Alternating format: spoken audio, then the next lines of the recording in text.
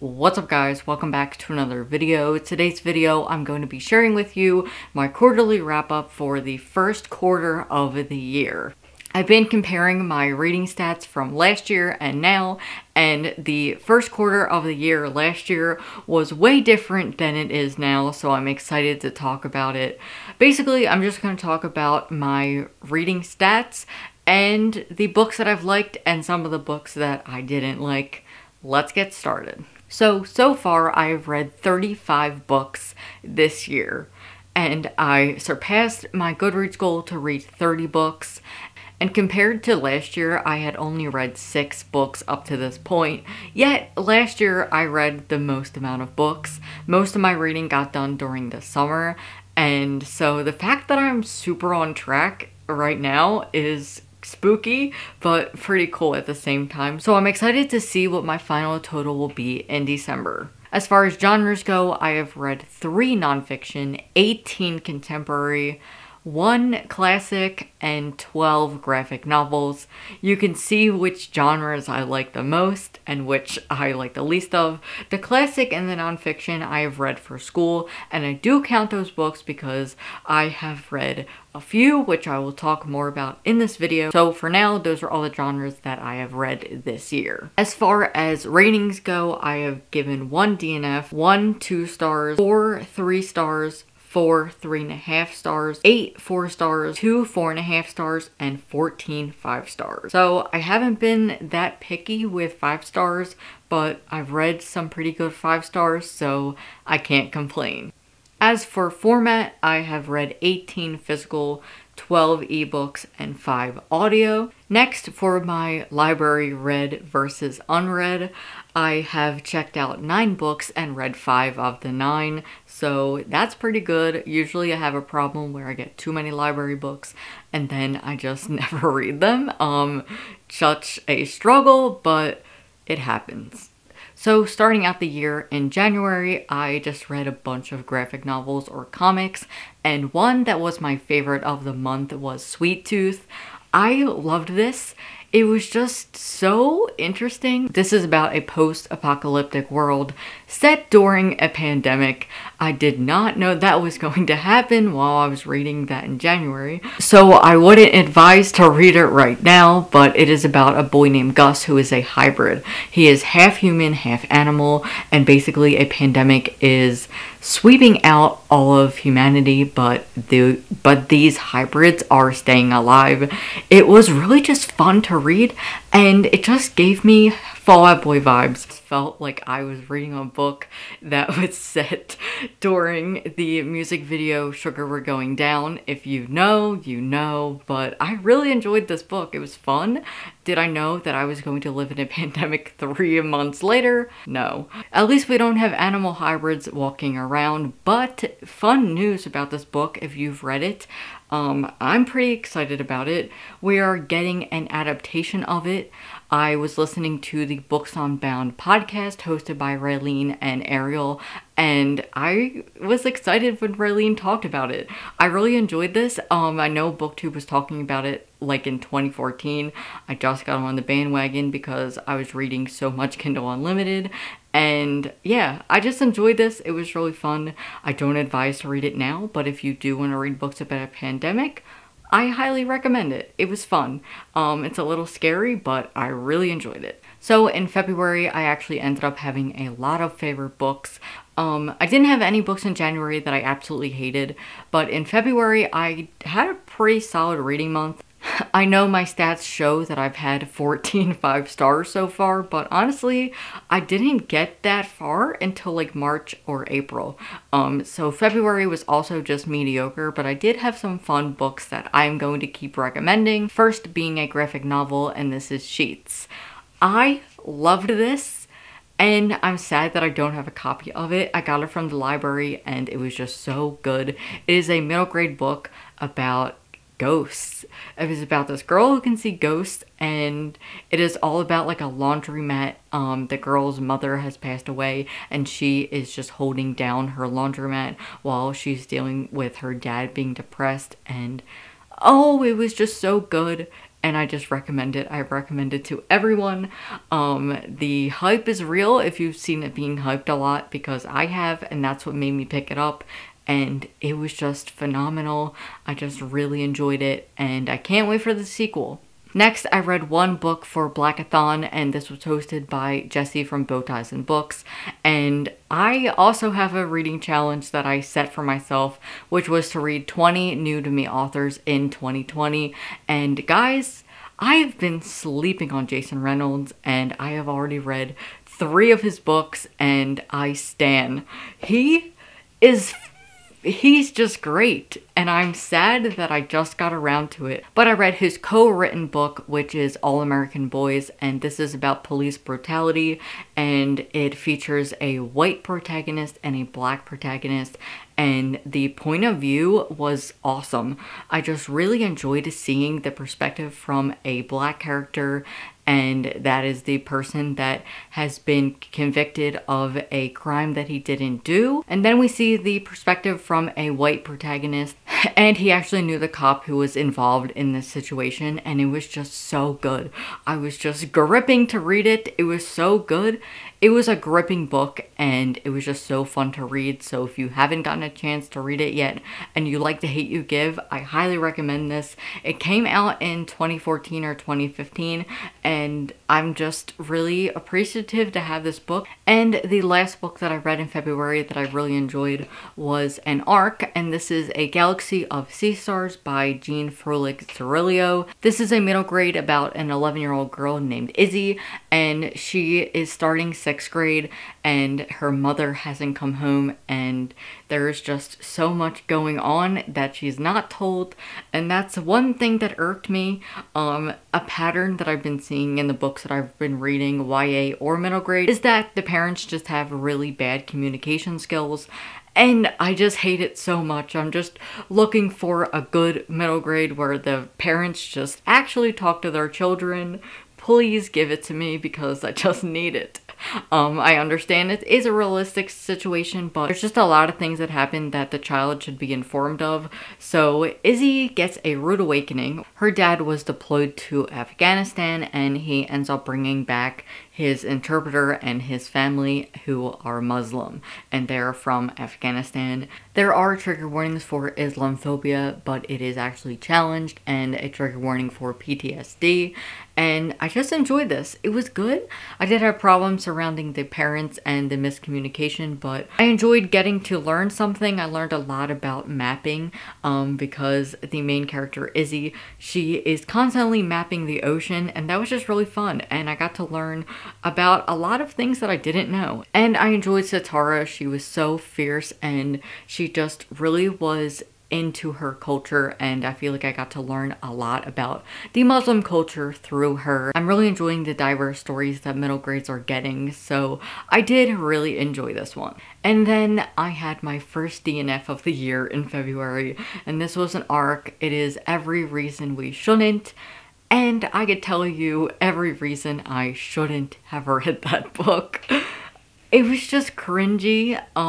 It is really confusing. I ended up DNFing this book at 25%, so I got a little bit in, I just could not finish. The main character, Olivia, is 15. She was an ice skater along with her parents, and they run an ice rink. Her parents are Olympians, and her mom has arthritis, and she just has a problem where, because of ice skating, she will never be able to skate again. And she, like, I understand that she was supposed to be like an angsty 15-year-old, but she was really, she really resented her parents, but it just should have been executed better. For instance, they go to the PT appointment, and her mom is sobbing because of the pain, and basically the doctors told her that she's never going to heal. And her response is, oh, I wish my mom wasn't like this, because then she would care more about me, is what the gist of it was. And that is what just did me in, and I was like, okay, closing this book, goodbye, we're done with this. Also, the slang for teenagers is just not right, and it's cringy. Oh, okay, I'm reading from my review, and there's also a scene about Olivia's bruises that she would get from falling on the ice, and there was a line that says, It was so bad that CPS would come to her house. Okay, alright. Weird flex, but okay. My favorite of the 25% that I ended up reading was the teenage slang was just so cringe. When the boy didn't come to school, they would say, oh, he probably has Ebola. And they said it like so much. And I know at the time when Ebola was a thing, that would be a joke, but just reading it just doesn't sound right. This guy didn't come to school for like a week, and everybody was just like, oh well, he probably has Ebola, he probably died, whatever, it's fine. Even though he was supposed to be like the love interest or something. There was a part where the other character, she is older and she would do roller derby, which I thought was so cool. And if I would have continued the book, I would have probably continued it for that. But she kept writing guyliner when the boy would put on eyeliner. Sorry, but it's called eyeliner, not guyliner. We're not in the 2000s anymore. It is just eyeliner. It doesn't mean anything that the guy is putting on eyeliner if you call it guyliner. It's just eyeliner. This dude is putting on eyeliner. It's cool. It's fine. And last, to just wrap up my mini review, is that the whole reason that she couldn't ice skate was because she was just embarrassed because like a video went viral of her tournament that she screwed up. And that just kind of felt cheap to me. I would have liked it to be like, oh, she got hurt so she can never do it again, or something like that, but it was just basically like, oh no, I don't want to do this ever again. And it would just be like a build up where it was like, oh, this big secret that I have, that this is why I'm not, and it was just because she was just embarrassed. My last complaint is that she was friends with a 20-year-old girl who is also a teen mom. And nothing against that at all. I just think that that is so unrealistic that a 20-year-old who has a child would hang out with a 15-year-old who is basically a child.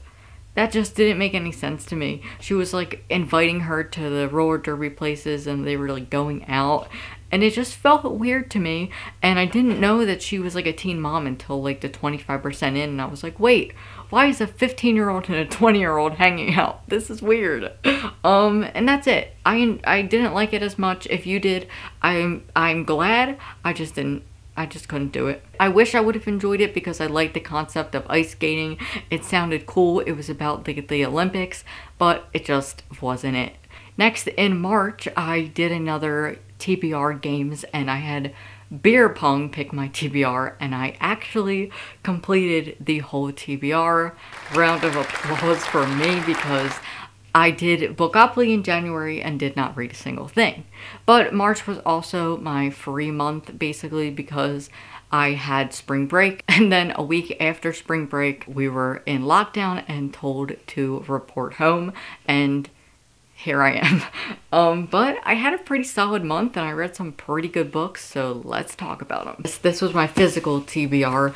I did read some ebooks that were arcs, including Unscripted by Nicole Kronzer, which I really enjoyed. It was about a girl going to improv camp and sexual harassment that she faces, and I just thought it was well done. It was pretty good. I enjoyed it. I also read Only Mostly Devastated by Sophie Gonzalez. I loved it so much. It is a Grease retelling, but it is just a hard-hitting contemporary about a boy named Ollie who moves temporarily from California to the East Coast. I'm pretty sure it's North Carolina because his aunt is sick with cancer, and it was just such a hard-hitting book, but it was just so good. I just really enjoyed it. He has been talking to this boy named Will, and he finds out that they go to the same school, and he is closeted, and there's a lot of things like that going on. So if you are triggered by a relationship where the boy or just the love interest in general is in the closet and he doesn't want to be outed, there is that. But he also plays basketball, and I don't know, I just really enjoyed it. I have not stopped thinking about this book since I read it, and I just really enjoyed it. So if you're looking for a new queer book, I highly recommend that one, but do keep in mind that it is not Own Voices, and so definitely pick up some own voices, but also pick up this one. And I read another arc that I really enjoyed, and this was When You Were Everything by Ashley Woodfolk. She is one of my auto-buy authors. She's just one of my favorite authors that writes grief, and this time she wrote a book about a best friend breakup, and it was just so good. If you enjoy that, I recommend it. I feel like there's not enough books about best friend breakups. It also has stutter representation, it has a person of color main character, and it is own voices. I absolutely enjoyed it. It is set in New York, and I just loved every minute of it. I was just so engaged with the book, and I was getting so pissed off, but it was so relatable. This is about a black girl named Layla who loses her best friend Cleo, and it is just due to a friendship breakup, and it is all about her grieving that process. I feel like that's not talked about enough, and we don't get a lot of books about that, and it is such a real thing. If you've ever had a long-term platonic friendship that has ended, I think that you'll be able to relate to this. There were so many times that I was like, oh, that has happened to me once or twice. This is told in flashbacks, and we're learning why Layla and Cleo are no longer friends. And it just is all about Layla trying to do over the memories. She goes to certain places in New York and she tries to redo the memories, but that doesn't work out for her. I just love Ashley Woodfolk. I'm so glad that I was able to read this book early for review, and I just really recommend it. I haven't gotten to recommend it yet, so hear it from me. Please read it, and please read The Beauty That Remains, because I don't ever shut up about that book. This was so good. I really enjoyed it. Now to the physical books. I'm just gonna go with the ones I enjoyed and the ones that I did not. I feel like I've talked about these ones a lot, so the ones that I've talked about a lot I won't talk about further, but I read Rick, and I have a reading vlog on this. I read it for the Queer Lit Readathon, which was at the end of March. It was the weekend version, and I read this, and I read Hurricane Child by Kason Calendar. I gave that a 3-star. I didn't enjoy it as much, but I talk about it more in my vlog, as well as this. But the gist of this is that it is a book about a boy named Rick who is starting 6th grade, and he is asexual, and he's just trying to learn what that means, and he also bonds with his grandfather, and I just really enjoyed this. I love George, and this one was a hit. It was an arc-filled month in March. I ended up reading Dragon Hoops by Jean Louise Yang and What Stars Are Made Of by Sarah Allen. This was incredible. I had low expectations and I didn't think I was going to like it, but I gave this thick boy 5 stars. It was so good. It just read like a documentary, even though in the book he says that's not what it is. It really is, and it was so good. I don't care much for basketball, but this was crazy good, and I was shocked. Basically, it is about Jean working at a high school, and he doesn't know why their basketball team is so special, but this focuses on the team and one of the coaches. It challenges race, and it just talks all about how one gets to know basketball, and I really enjoyed it. It's really big. It's super heavy. The main reason I think I liked it was because I do like graphic memoirs, and this was just written really well, and it captured the essence of why this team is so special and why basketball is beloved in his school. It was a fun read. It's pretty long, so it took me a couple days to read it. It's really heavy, so I'm gonna put it down, but overall, I enjoyed it. If you have been wanting to pick it up, I recommend it. Then I read this middle grade, which is What Stars Are Made Of by Sarah Allen. It is own voices for Turner syndrome. This is about a girl named Libby who is 12, and it's all about science. It was just a really cute middle grade. It was educational. I learned a lot about stars and about Cecilia Payne, who is a astronomer. She is a female astronomer, and like I said, with a galaxy of sea stars, I just love the educational portion of middle grade that is coming out now. I really enjoyed this, but I will say there's a massive trigger warning for a lot of talk about miscarriages. That was one thing that I thought was a little too much, especially in a middle grade book. But in general, it was good. I learned a lot about Turner syndrome. Like I said, its own voices. I recommend it if you're looking for a middle grade.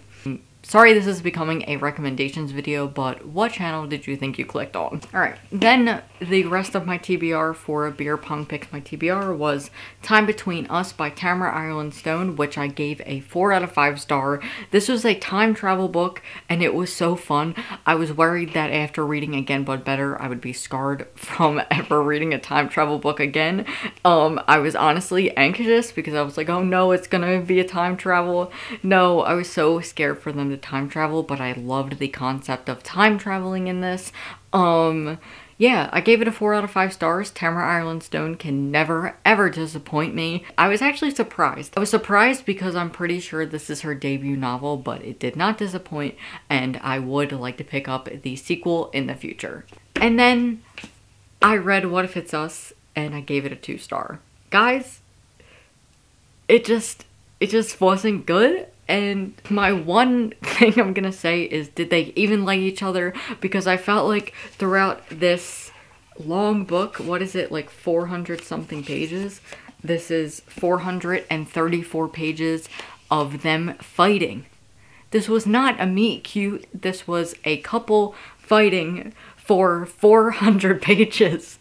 They kept fighting and fighting and fighting, and I was like, do you even like each other? Because I'm pretty sure you don't. I was disappointed, but not surprised. I heard a lot of negativity surrounding this. I also listened to the audiobook, which I enjoyed, but the whole book was them fighting, and it was weird. And basically, Adam Silvera's character, Ben, is him. He was writing a fantasy novel, and it was basically Infinity Son. And one of my biggest pet peeves is self-inserts, and I just felt like Adam and Becky could have done better. If you enjoyed it, I'm so happy for you.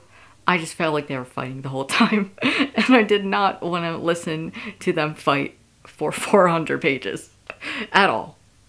And then I listened to 2 audiobooks by Jason Reynolds, my new favorite author. I ended up listening to Long Way Down and For Everyone, and I gave both a 5 star. He is great. He cannot do any bad. For Everyone was just a letter, and it was so motivational, and it was just inspirational, and it was just good. I was looking for a book similar to All American Boys, and Long Way Down definitely did it for me. This is told in the span of an elevator ride. He's taking an elevator ride down to the first floor of his apartment to go and kill his brother's killer, and he meets all of his past relatives and just people from his past that talk to him about it, and he's just making the decision, and this was just so good. I'm just gonna fanboy about him because I love him so much. Long Way Down was a piece of art. Chef's kiss to that. It was great, and it was definitely what I needed after reading All American Boys. April was my most read month because there were so many readathons and we have been stuck inside, but I did have a lot of schoolwork to do. I participated in the Slapshot Readathon Weekend Edition, which me and Becca hosted for a weekend in April because we are suffering and miss hockey so much that we decided to read books for that. I also participated in the Stay at Home Reading Rush, which I have a vlog for. I also participated in the Dewey's 24-hour readathon, which I thought was canceled, but I guess it's not anymore. If anyone knows, let me know. But I had a lot of reading going on, so here's what I read. Haha.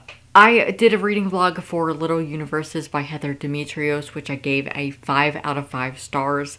It was incredible, and I highly recommend my reading vlog because it was just raw and it was fun, and I cried so much over this book. This is about 2 sisters, May and Hannah, who lose their parents to a tsunami in Malaysia. Hannah is dealing with depression and opioid addiction, and May is a scientist and she is trying to get into the NASA program. This is set during their senior year, but after their parents' death, they are forced to move out of their home in California to Boston to live with their aunt and uncle.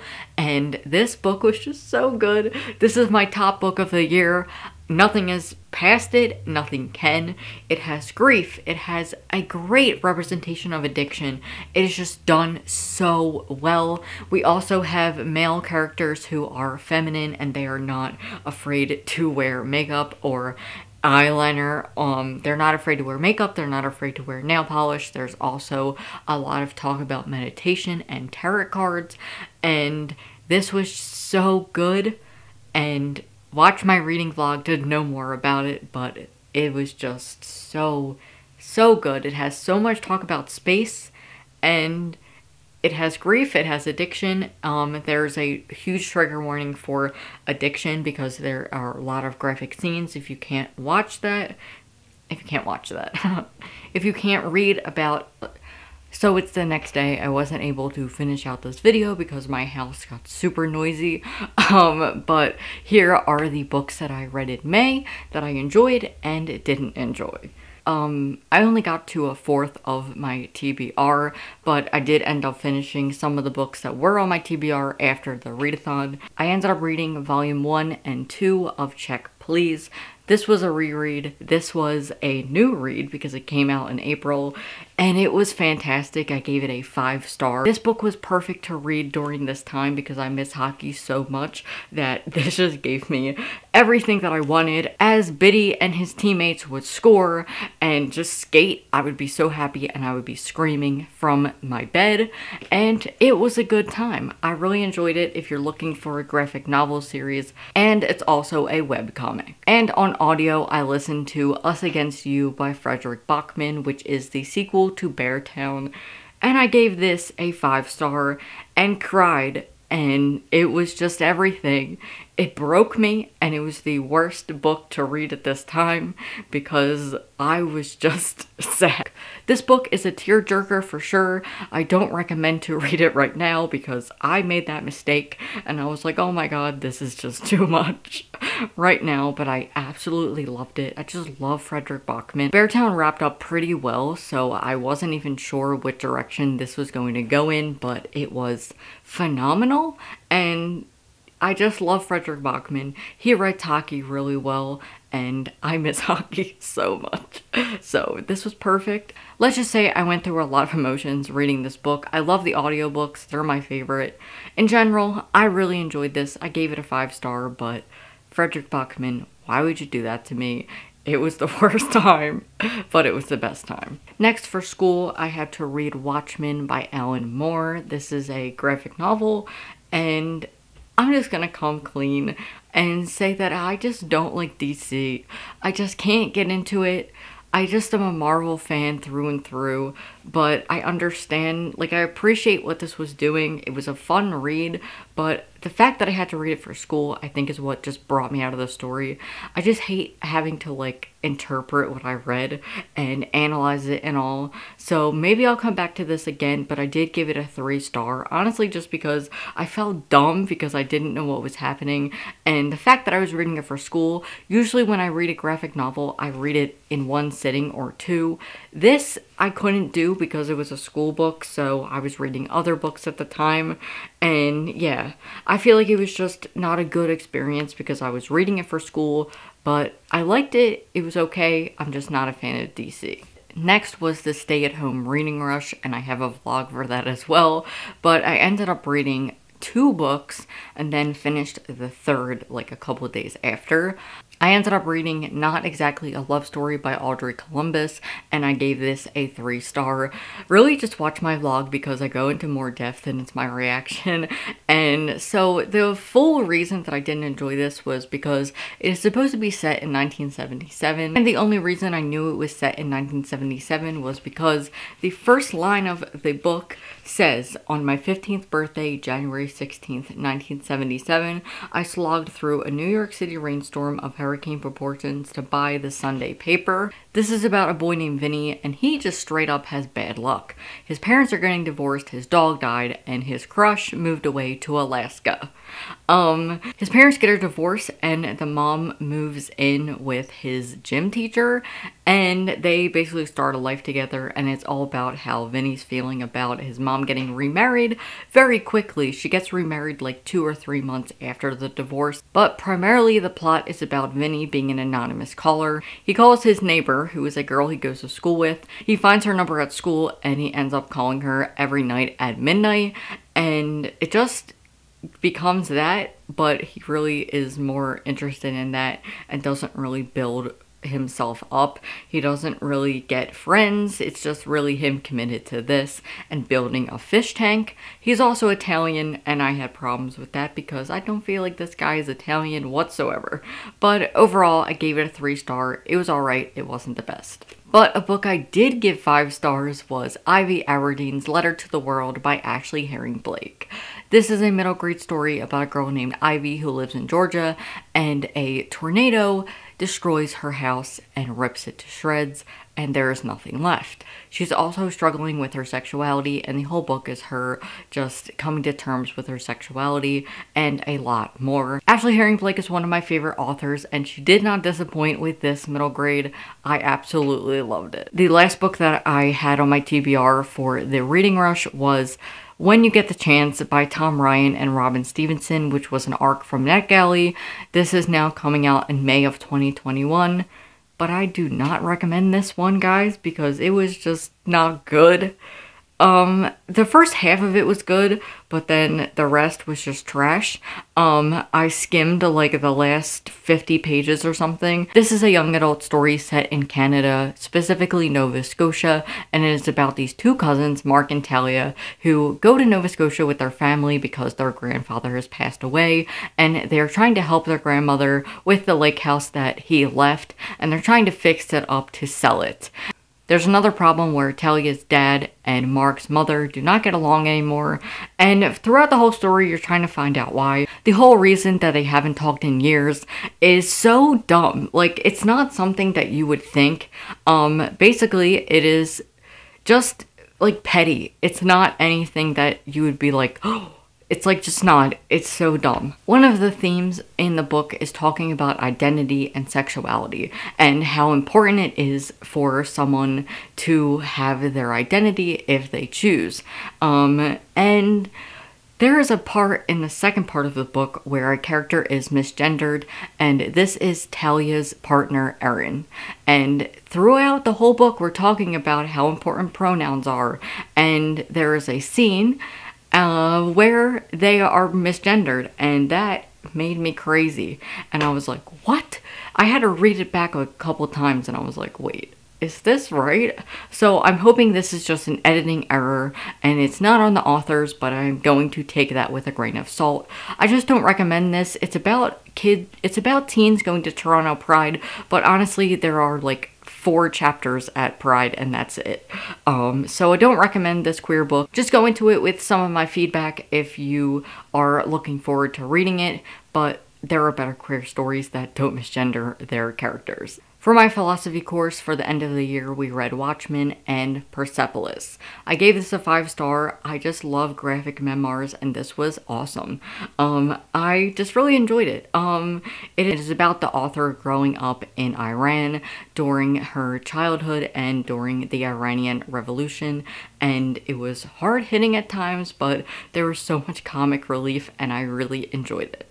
And to end the month, I ended up reading 3 books for Dewey's 24-hour readathon. First, I picked up the shortest book on my shelves, and this was Very Good Lives by J.K. Rowling, and I gave this a 3-star because I have a bias against J.K. Rowling, but also there are some times that I'm just like, what?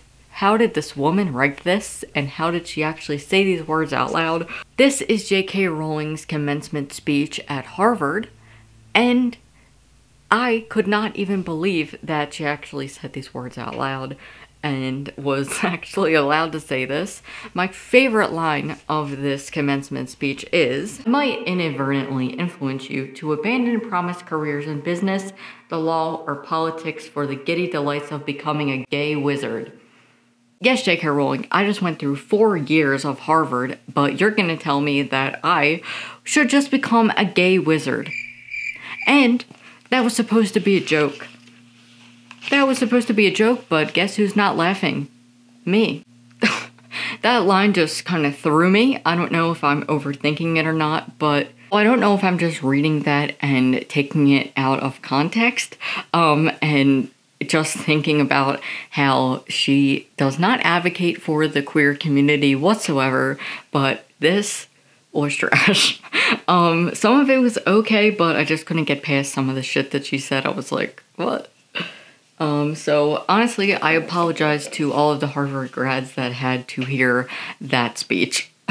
Middle grade has just been great to me this year, and I ended up picking up the audiobook of Other Words for Home by Jasmine Warga, and I gave this a 5-star. It was fucking great.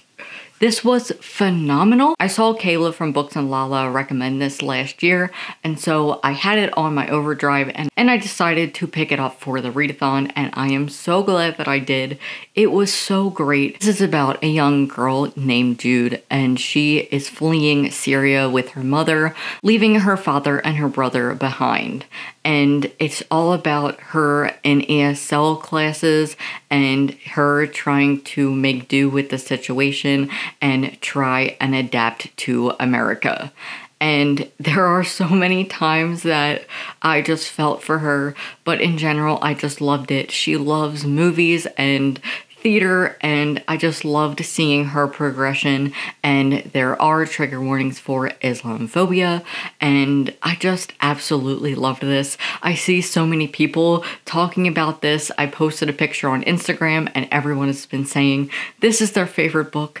I just loved it so much. I'm definitely getting a physical copy of it. And last, for April, I ended up reading The Avant-Garde Volume 2. This is one of my favorite series, and it did not disappoint. This book is about a queer basketball team called the Avant-Gardes, and this is so fantastic that I just wish I had the whole bind up, and I just need all of it. It is just so good and addicting, and I loved it so much. I liked this one better than the first volume, just because the first volume is really building up to the second one. The first one is all about recruiting, and this volume is all about actually playing and the whole team. And I loved it. It was great. I love the characters. My favorite character is Nicole. She's just so cool, and I just love the like shy characters, and I feel like she just has a lot to say, and her character is my favorite. I love this series, and I'm glad that I read it because it was definitely one that I needed. This is one of my favorite graphic novels, so if you are looking for more and you're looking for one for the Queer Lit Readathon, I recommend this series. It's so good. It is queer, it has sports, but it's not like a big sports book. Like, I don't care about basketball, so I'm not in it for the basketball. I'm more in it for the characters and the art. So that was my quarterly wrap up for the first quarter of the year. Let me know what your favorite book of the year has been so far. Thank you all for watching. I hope you're having a great day, and I will see you next time. Bye.